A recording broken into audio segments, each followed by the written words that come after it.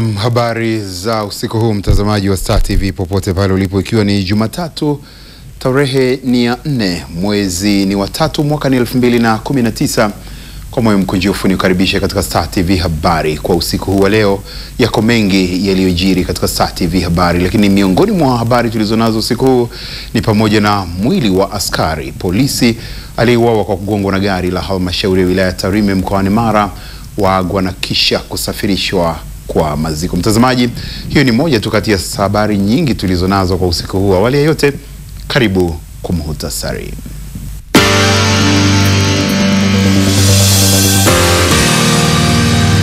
Rais John Magufuli haoji kutokuchukuliwa hatua waliohusika kumteka Mohamed Dewji.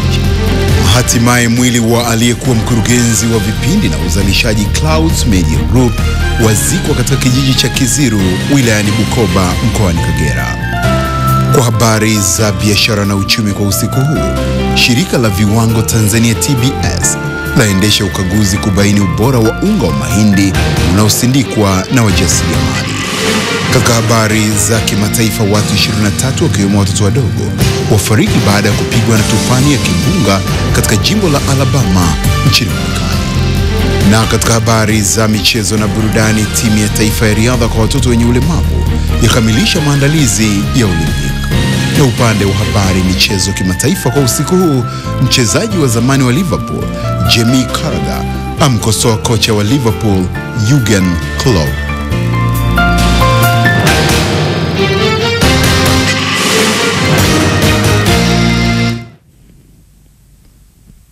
Kwa usiku huu ni mimi yule kinara wako nambari 1, naitwa Charles Machugu. Karibu tuanze na habari za kitaifa.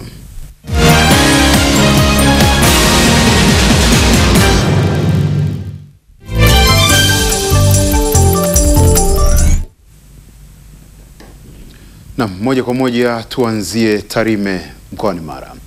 Mkuu wa wilaya Tarime mkoa wa Mara Charles Kabeho ameongoza mamia ya waombolezaji katika kuaga mwili wa aliyekuwa askari polisi Victor John Dismas aliyefariki kwa ajali ya gari wilayani Tarime mkoani humo. Marehemu Victor alikuwa ni askari wa kitengo cha usalama barabarani na alifariki baada ya kugongwa na gari lenye nambari za usajili DFPA 1427 aina ya Nissan mali halmashauri ya mji wa Tarime wakati akitoka kazini akiwa anaendesha pikipiki yake yenye nambari za usajili MC 240 AXA aina ya Sam LG. Tuungane naye Jumanne Ntono kutoka Tarime mkoani Mara.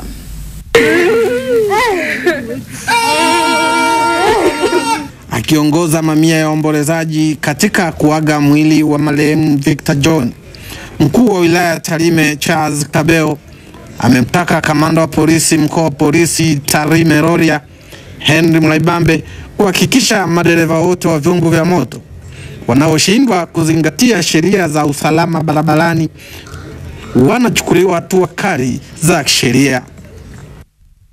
Lakini madereva wanapofundishwa wanaambiwa maeneo ya mjini spidi zizidi ya 50. Lakini kuna wengine wanaofuata sheria, wengine hawafuati sheria hii. Kwa hiyo kamanda wa polisi kanda maalum ya Rorya au Tarime na Rorya, mimi nitoe wito huu kwa wale ambao hawafuati sheria, kanuni na taratibu za barabarani. Hata kama ni dereva wa serikali, mkamate.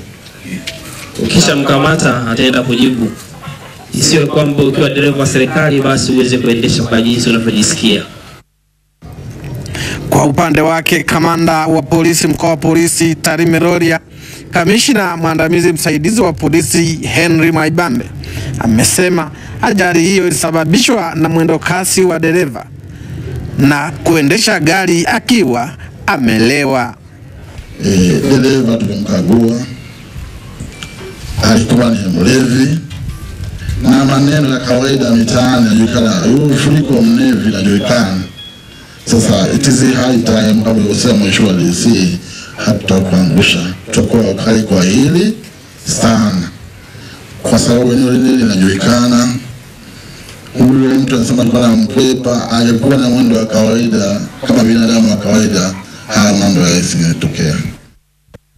Marehemu alijiunga na jeshi la polisi tarehe 8 mwezi wa 3 mwaka 2010 ambako alishiriki na kuhudhuria mafunzo ya awali katika chuo cha polisi Moshi kuanzia tarehe 8 mwezi wa 3, 2010 hadi tarehe 30 mwezi wa 7, 2010, ambapo katika mafunzo hayo alifaulu vizuri na kupangiwa kazi katika mkoa wa Ilemela, kikosi cha usalama barabarani. Marehemu Victor John atakumbukwa kwa utendaji kazi wake mzuri, ucheshi na mahusiano mazuri aliyokuwa nayo na viongozi wake, askari pamoja na jamii aliyokuwa anaishi nayo.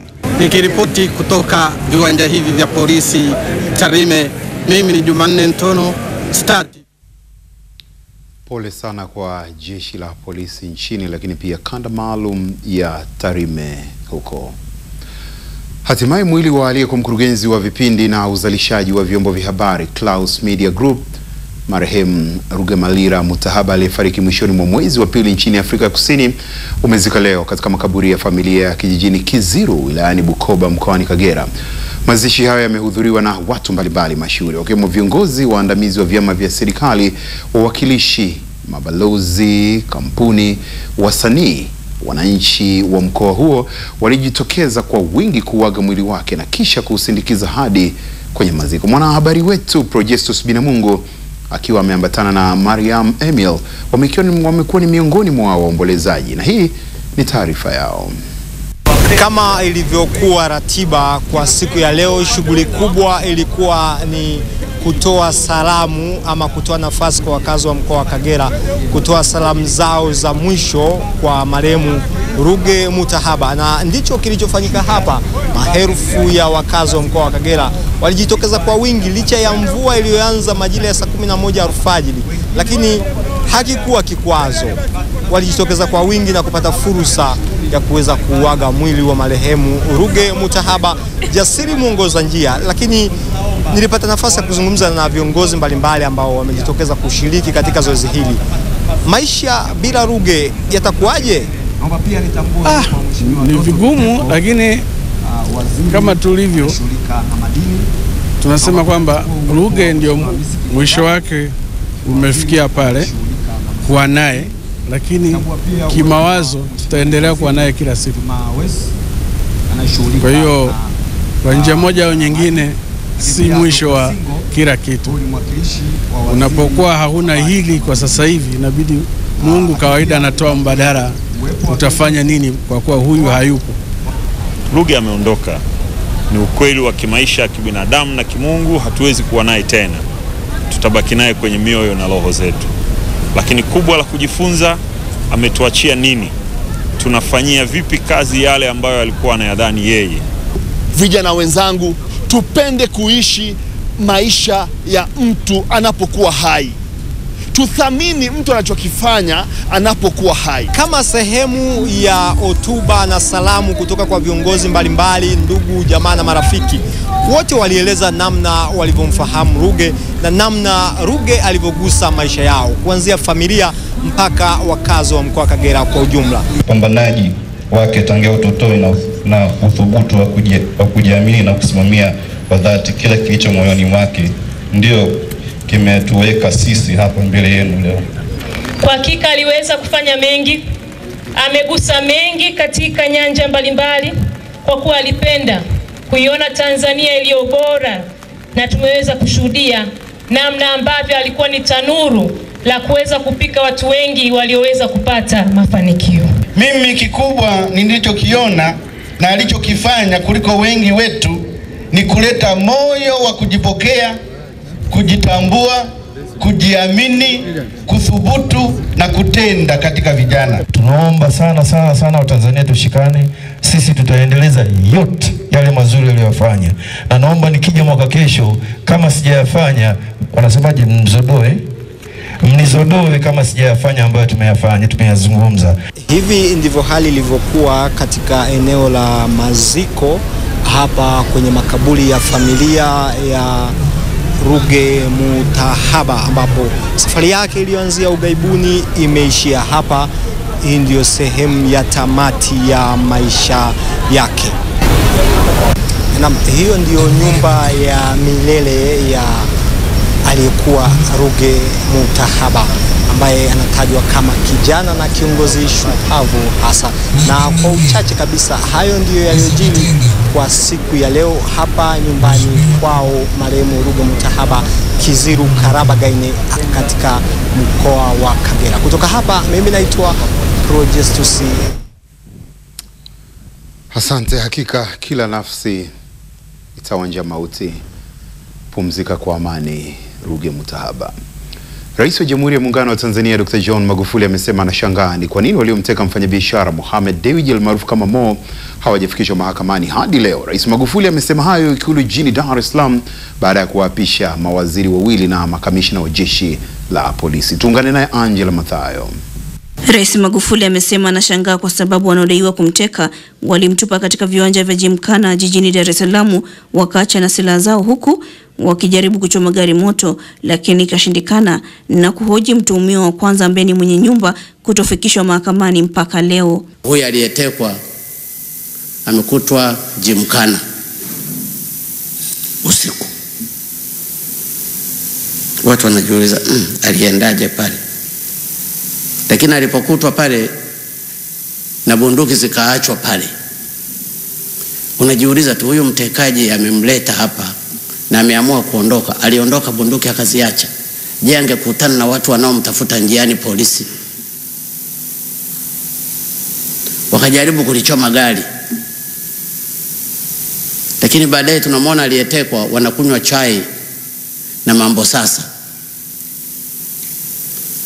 Maelezo hayapo. Lakini baada ya siku chache tukaambiwa nyumba ya alimokuwa ametekwa ni hii hapa, na aliyekuwa anawabeba wale watekaji ni huyu hapa. Watanzania tukakaa tunasubiri huyo sasa atakuwa ndio root cause wa kupelekwa mahakamani na kusikia kitakachotokea. Baadaye kimya mpaka leo, miezi imepita. Sasa ile inatoa maswali mengi ambayo hayana majibu. Aidha, Rais Magufuli anataja sababu za kuwabadilisha mawaziri hao katika wizara zao. Ukiwa na timu yako na wewe ni kocha, unaweza ukamua forward ukampeleka beki ukampeleka forward.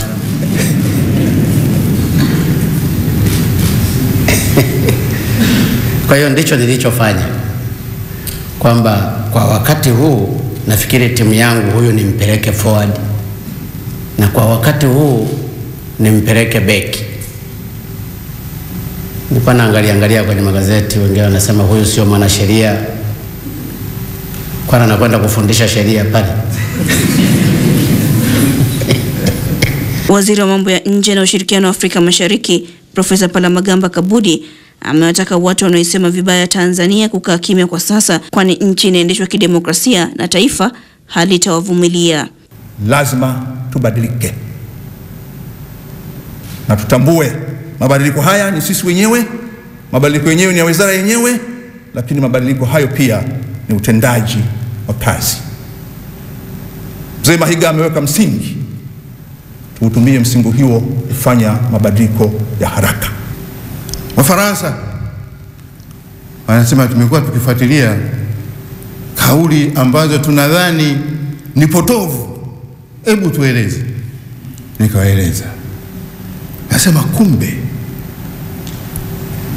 sisi tutawasimamia. Aidha, Rais Magufuli amemwapisha Balozi Hassan Simba anayekwenda kuiwakilisha nchi nchini Malawi. Angela Mathayo, Star TV, Dar es Salaam. Na wakati hayo yakijiri Ikulu jijini Dar es Salaam, Rais wa Zanzibar na mwenyekiti wa Baraza la Mapinduzi Dr. Ali Mohamed Shein leo amewaapisha viongozi waliowateua hapo jana kushika nyadhifa mbalimbali katika serikali ya mapinduzi ya Zanzibar. Viongozi walioapishwa na Rais Dr. Shein katika hafla iliyofanyika Ikulu mjini Zanzibar ni Balozi Mohamed Ramia Abdiwawa ambaye anakuwa waziri wa fedha na mipango. Harun Ali Suleiman anakuwa waziri wa nchi, ofisi ya Rais, utumishi wa umma na utawala bora. Taarifa ifuatayo inafafanua zaidi. Viongozi walioapishwa na Rais Dr. Shein katika hafla iliyofanyika Ikulu mjini Zanzibar ni Balozi Mohamed Ramia Abdiwawa. Mimi Balozi Mohamed Ramia Abdiwawa na hapa kwamba nitaitumikia vyema kwa moyo thabiti Serikali ya Mapinduzi ya Zanzibar katika kazi zangu za waziri wa fedha na mipango. Harun Ali Suleiman anayekuwa waziri wa nchi, ofisi ya Rais, utumishi wa umma na utawala bora. Mimi Harun Ali Suleiman naapa kwamba nitaitumikia vyema kwa moyo thabiti Serikali ya Mapinduzi Zanzibar katika utekelezaji wa kazi zangu za mjumbe wa Baraza la Mapinduzi, na kwa wakati wote nitamshauri kwa hekima na uaminifu mwenyekiti wa Baraza la Mapinduzi, na kwa vyote sitotoa siri za Baraza la Mapinduzi.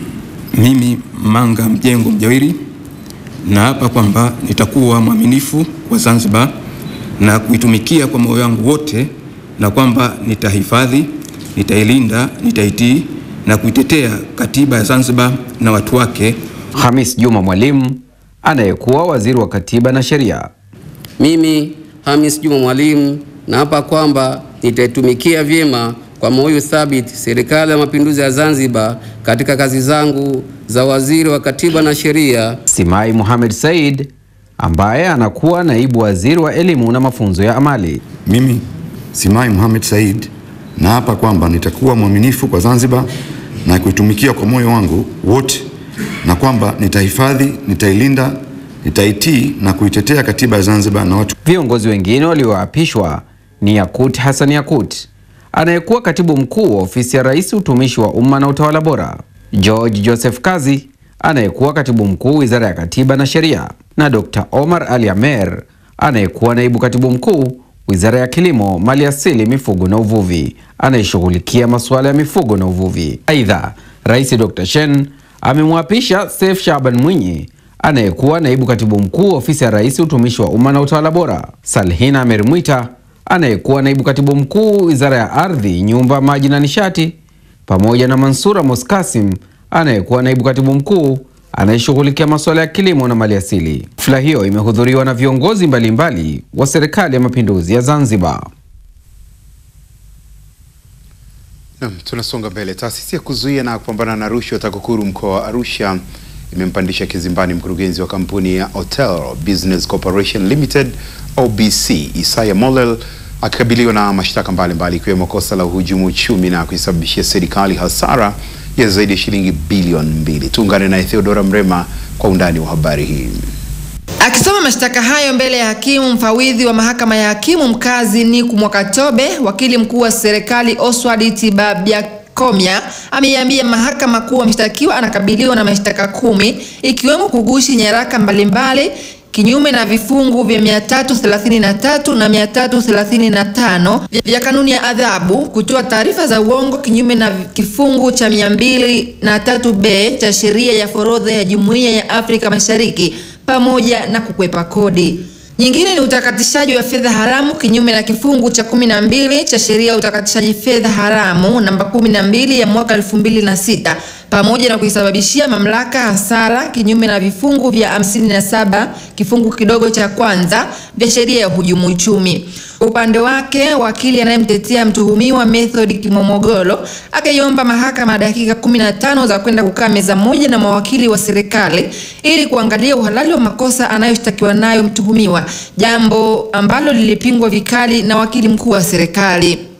Akizungumzia hatua hiyo, kaimu mkuu wa TAKUKURU mkoa wa Arusha Frida Wikesi anasema walipokea taarifa zikimtuhumu mtuhumiwa huyo kuwa amekuwa akifanya biashara zake kukwepa kodi na pia akisaidia kampuni ya OBC kukwepa kodi na hivyo kuisababishia serikali hasara kubwa.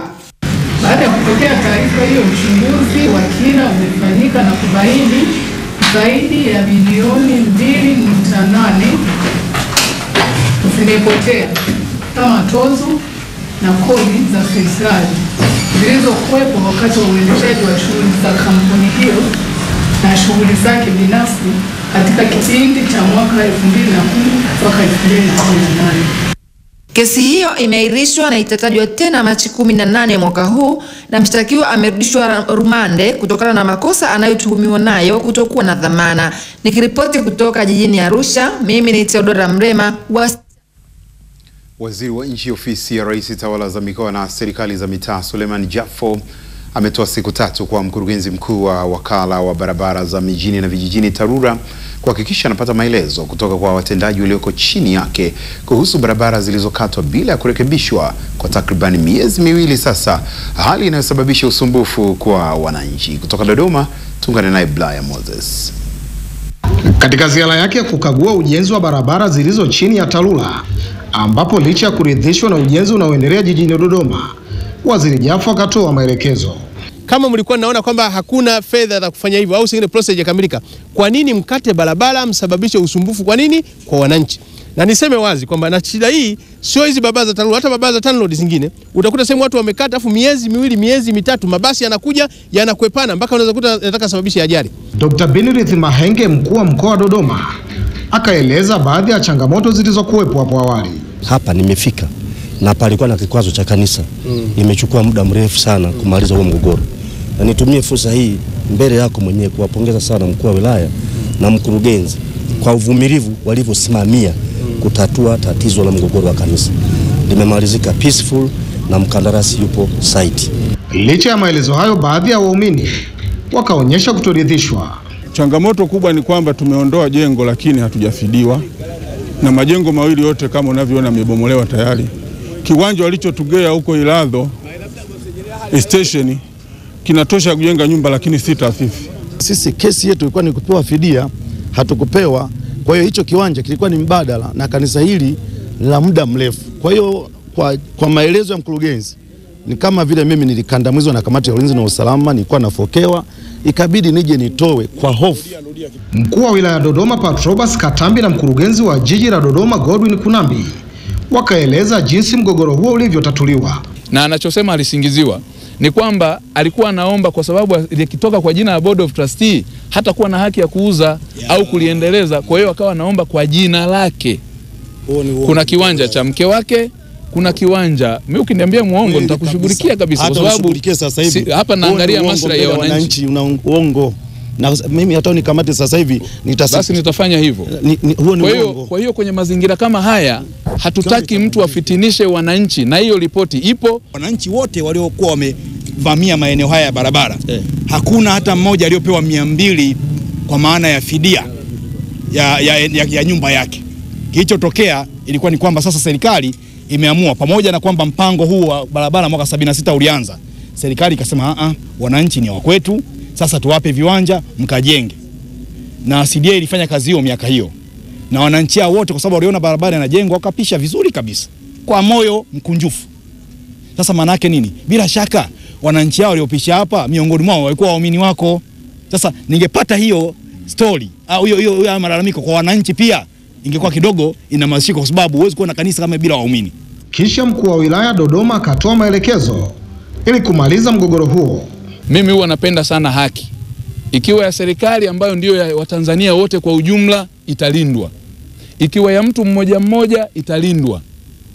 Huyu kama ni haki yake kwenye eneo hili, sio yeye, ni haki ya kanisa la TAG.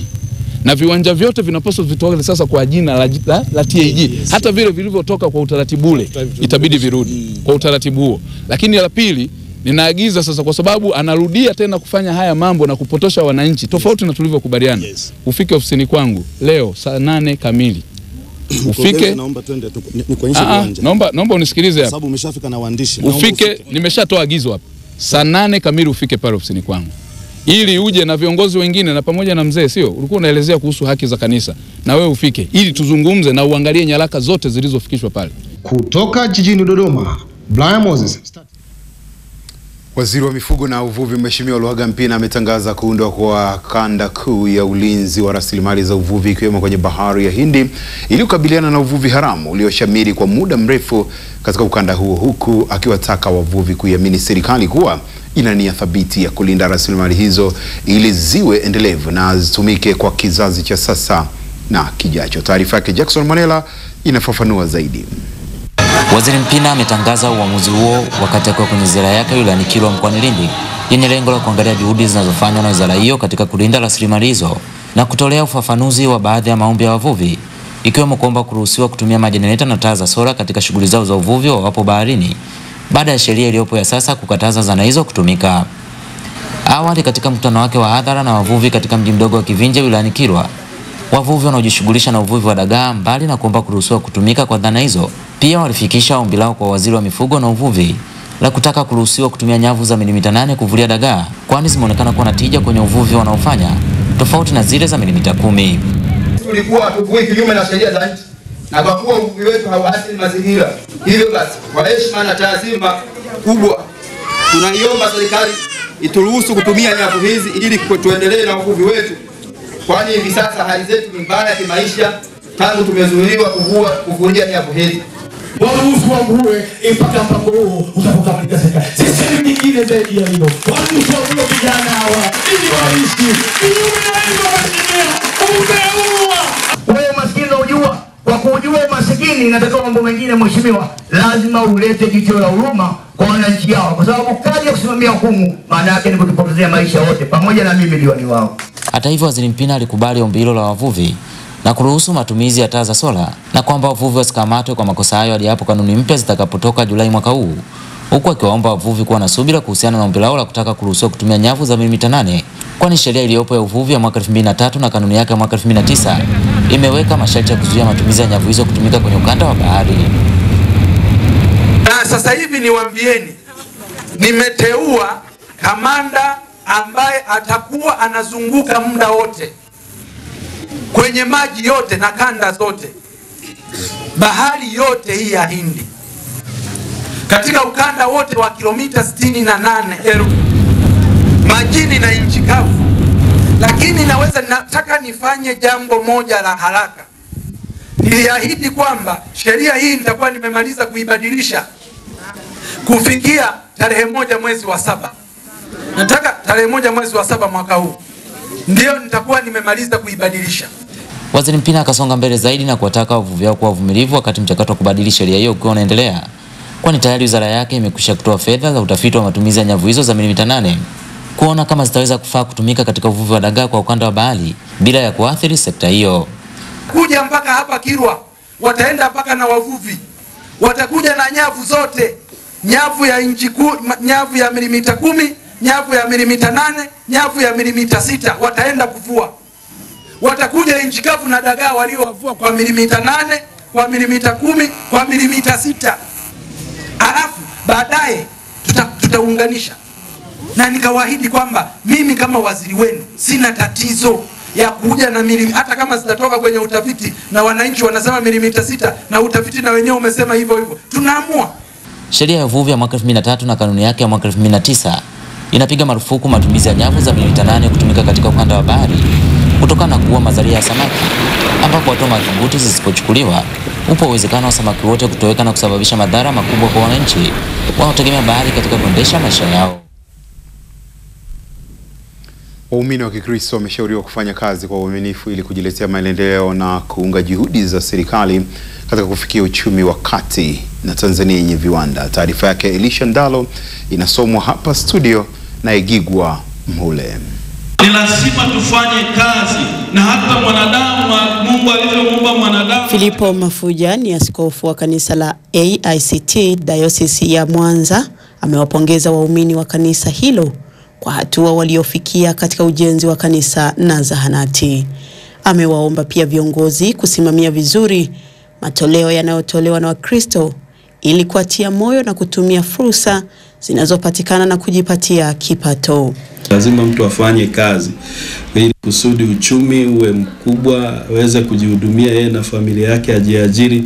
Ndipo sasa tutakapokuwa tunajenga Tanzania yenye uchumi wa viwanda, Tanzania yenye uchumi wa kati, Tanzania ya viwanda, na ndipo hapo tutakapoonyesha kwa vitendo kwamba tunaiunga mkono serikali ya awamu ya 5 inayoongozwa na Mheshimiwa Dr. Pombe Magufuli, Rais wa Jamhuri ya Muungano wa Tanzania, ambaye anasisitiza sana swala la Tanzania ya viwanda. Aidha, mchungaji kiongozi wa kanisa la Africa Inland Church Tanzania AICT Pastoreti ya Buhongwa anasema wamewafundisha Wakristo kiroho na kimwili yakiwemo mambo ya kijasiriamali. na kwa hiyo wanapofanya kazi, naamini ya kwamba tutapunguza mambo mengine kama sasa uvutaji bangi, kuvuta madawa ya kulevya yaliyoshamiri katika nchi yetu, ingawaje serikali imekuwa ikijitahidi sana. Na kwa hiyo kazi kubwa ambayo iliyopo mahali hapa, tuna mambo mawili tu: kuwafundisha watu kiroho, lakini kuwafundisha watu hasa kufanya kazi. Nao baadhi ya waumini wa kanisa hili wamesema huduma ya kiroho ni msingi wa kuwajenga waumini pamoja na kuwashirikisha swala la ujenzi. Tunapanga kujadili jinsi ambavyo tunaweza tukajenga baadaye hospitali sehemu ambayo ina eneo kubwa, kuikuza sasa kutoka katika hali ya dispensary mpaka ifikie level ya hospitali. Tumekuwa na semina mbalimbali ambazo huwa tunaziandaa kwa mwaka kwa ajili ya kanisa zima, ambapo tunapata watumishi mbalimbali walio sahihi. Moja ya huduma muhimu katika kanisa, ukitoa shule na hospitali, na sasa tumeanza na hospitali. Baada ya mpango huu kukamilika, tutaingia swala lingine. Tulianza kwa kujenga nguzo, lakini pia upatikanaji wa pesa ulikuwa ni kwa kuchangia ndani ya kanisa. Hatukupata mfadhili yeyote aliyeweza kutufadhili kwa kazi hii. Katika ibada hiyo iliendana na utoaji wa vyeti kwa kusimamia vizuri ujenzi wa rasilimali zilizotolewa.